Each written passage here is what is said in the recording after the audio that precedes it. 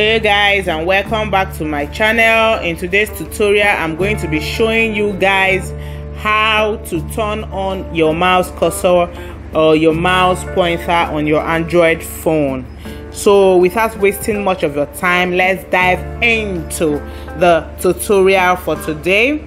Okay, you go to your apps on your Android phone, go to your settings, and you go right straight down to your about phone.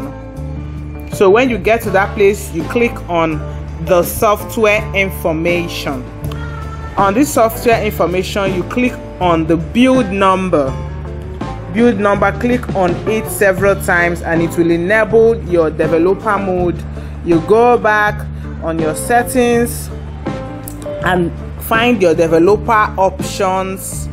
When you find it, you look for show tabs, or you can put on the pointer location if you want to. This enables you to draw whatever you want to draw, but if you don't need it, you can actually turn it off. Then you just click on show tabs. Mine is already on, that is why you're seeing the cursor on the screen.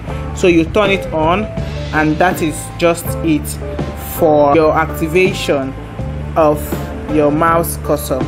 So hope you find this tutorial helpful. See you in my next video.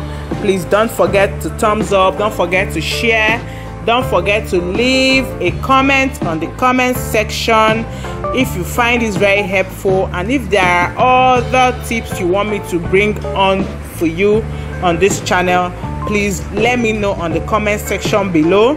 See you in my next video. Bye bye.